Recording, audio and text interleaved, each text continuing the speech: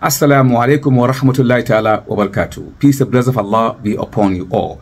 And for those of you who are not Muslim watching the video, we ask Allah's guidance to be also upon you. Today I'm going to be looking at the life of prophets, in the Bible and in the Quran. And I'm going to be doing it in series. So I'm going to start with one of the most illustrious prophets and the messenger of God that we know, who is being celebrated both in Islam and in Christianity and in Judaism, by the name Noah. And the Bible portrayed Noah as someone who was an agriculturist, and he planted a seed. He planted grapes, he planted so many fruits and stuff like that. And somehow he planted the grape and he made a wine. And he drank the wine and he was drunk. And he was boozed. And he began to walk down the street naked with no clothes on, stark naked. He was lying out in the streets, and one of his sons by the name Ham saw him naked, and he went and told his other brethren by the name Shem and Japheth. And when they came with the clothes, and they walked backward to cover the shame of their father, who was drunk, lying on the road, naked. So when Noah somehow came back to his senses after the drink and getting booze and lying in the street naked, so he was told that Ham saw him. So he said, "Curse be upon Canaan. He's going to be a slave to his brethren, Shem and Japheth." Who is Canaan? Canaan was the son of Ham. Why would Noah curse Canaan? Because they say Canaan was the son of Ham, and Ham saw his nakedness. So may the curse of God be upon Canaan and his descendants. I don't understand why Noah will curse someone that have nothing to do with him drinking a wine and get booze. If there is someone that needs to be cursed, I think that person should be Noah. Noah should curse himself for drinking that wine in the first place. Why would he drink a wine? And then you're going to curse your grandson who has never seen your nakedness. And eventually the Bible exegetes use this angle of thought to say that because Canaan was cursed by his grandfather Noah, he became black. His skin turned into black, and he was despised and hated by everybody. And that is why we have the black people. This is what they have been saying and what they say during slave trade. This is what the church is portraying, that the children of Canaan are those who became the brown skin, and somehow they become slaves. So the children of Canaan are the ones that are serving, Shem and Japheth. I don't understand. I just can't understand. The Quran did not say anything like that. The Quran is speaking spiritually on these prophets and messengers of God that are so special and pristine. God always chooses, a prophet from the community who have reached certain level of piety and righteousness. That is what Allah does in the Quran. Allah said, "Salamun ala Nuh fil alamin, innahu min ibadina al-mu'minin." Peace and blessings of Allah be upon Noah in all the worlds. His name is going to resonate all over the world, the Quran said.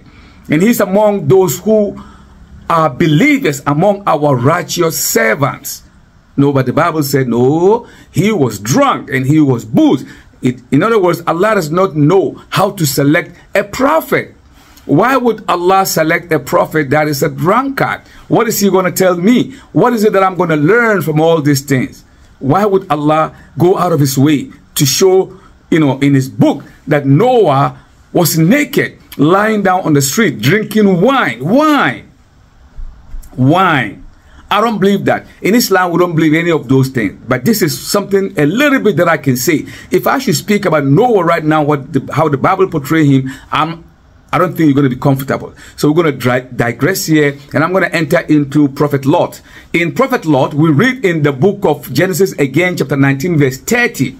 It says, when God Almighty overturned Sodom and Gomorrah because of the, wicked thing that they have done in the sight of God Almighty.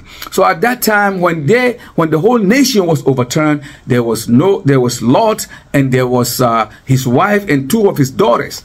So the angel led them to a cave or a mountain by the name Zoar. So when they were in the mountain, on the way to the mountain, the wife of Lot, she looked backward, she looked behind, at the remnant of the destroyed city of Sodom and Gomorrah, and she became a pillar of salt. That's what the Bible said. Fine. But then again, when they were in the cave, Lot and his 2 daughters, they were in the cave. The elder one said to the younger one, there are no men in town, so why don't we give our father wine to drink so that he will get into us? And so they gave Lot wine, and he drank. When he drank, his daughter came very close to him, and he went to her, and he grabbed her, and the Bible said he went onto her. But I'm not going to say he went onto her what? And he had a sexual relationship with her. That was an old English, and he went into her. Let's call a spade a spade. That's what he did. So the Bible, according to what we read in the book of Genesis, chapter 19, verse 30, Lot had a sexual intercourse with his daughter. The next day, the younger one said, you know what? I'm not going to let it slide. I need to get wine. Let's give him wine too. So me too, I'm going to get my share. So they gave him wine again, and he slept with the younger daughter again. So they all became pregnant. And then we have Moabites and other tribes. So if you read in the Bible and you hear something like Moabite, these are the children of incest between father and daughter. That is an incest. What is an incest? An incest is a sexual relationship between 2 people that are so closely related that they can't even get married. Like mother and son, father and daughter, daughter and brother. This is incest. Why would Allah reveal this filth in his book to tell us what? But this is what the Bible portrays Noah, and they portray many prophets. So Allah said about Lot, wa Lutan, wa Ismail, wa Ilyasa, wa Yunus, innahu min ibadina salihin. Most certainly, Prophet Lut and Ismail and Ilyasa, which is Elisha, and Nuh and Yunus, these people are prophets of God, very closer to me. This is how the Quran portrays this prophet. Allah chooses them beautifully, and they are supposed to be the cream of mankind. So Allah gave them that, leverage of being prophet and messenger. But the Bible said they didn't do that. They slept with their own daughters. Why would, man, please? I don't believe in all this thing. Yeah, it's up to you to make your choice, the Quran or the Bible. In Islam, we don't believe in any of these things. Absolutely, this is nonsense according to the Islam.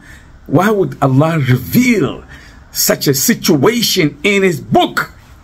What is he telling us? What is God telling you and I about Noah, about Lot? In Islam, we don't believe in that. We don't believe that at all. This is a spiritual case. It is meant to be spiritual lesson that we learn from the prophet. The prophet are supposed to be the cream of mankind. Their life have to, shine among the community that God Almighty have sent them, so that people will learn and live according to righteous way that Allah have asked them to live. Hada billahi tawfiq. Wassalamu alaikum wa rahmatullahi ta'ala wa barakatuh.